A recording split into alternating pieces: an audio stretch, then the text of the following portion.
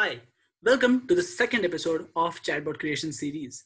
My name is Nisarga Kadam and welcome to my YouTube channel.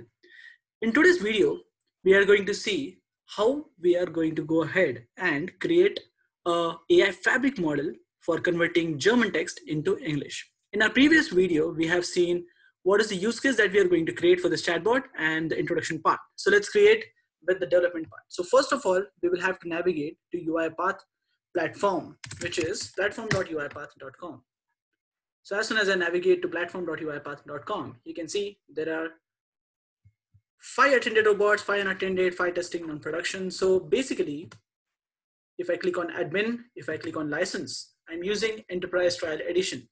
Now, how do you want to, if you want to use AI fabric, how would you enable enterprise edition is what I have already created a video on, which you will find in the comment section, and you can go ahead and create your own enterprise trial edition.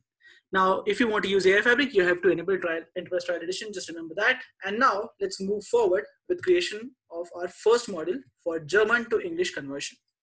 Now what I'm going to do is, as you see, if I click on AI fabric, it says apply AI to your RPA workflow in minutes. Now I'll say create project. The first project is going to be German to English. Project description is going to be conversion of German input text to English message. And that's what we want to create. So let's click on create. Now we are going to go ahead, and the first thing that we want to do is select ML package. Now you can go ahead and upload your own package. Also, you can go ahead and select out of the box packages where there are really wonderful and rich packages available in AI fabric. Now the package which we need is into language translation. So just click on language translation, and now we are going to click on German to English. Now, once you click on this package, you can see the description. This model was open sourced by Facebook AI Research. What is going to be the input for this package? So the input for this machine learning package is going to be the text, which is German text, and output is going to be translated English language.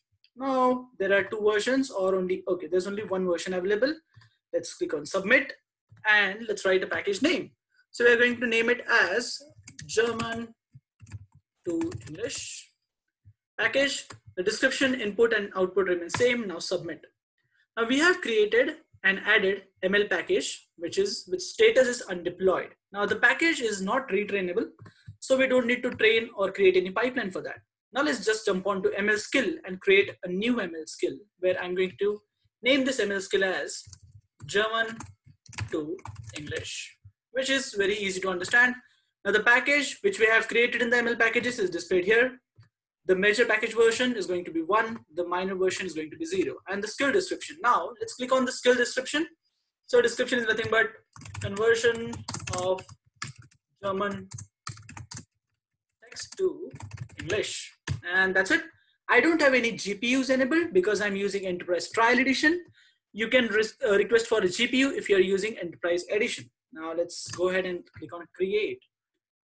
And that's it. So I have created one ML skill, which is German to English. Package version is 1.0. Status is deployed at 5:56 p.m. Now I can go ahead in ML logs, refresh, and you can check the logs. The first log says that the package deployment validation was successful. And then the second thing is the package is under deployment process. So the deployment has started. Now, once we have started the deployment process, let's go back into AI fabric and let's have a look at the project.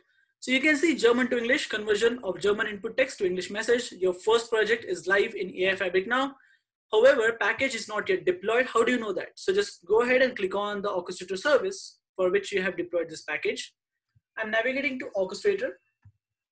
In my orchestrator, there will be one option available, which is going to be ML skill. So I'm just going ahead and clicking on ML skill, and I will refresh.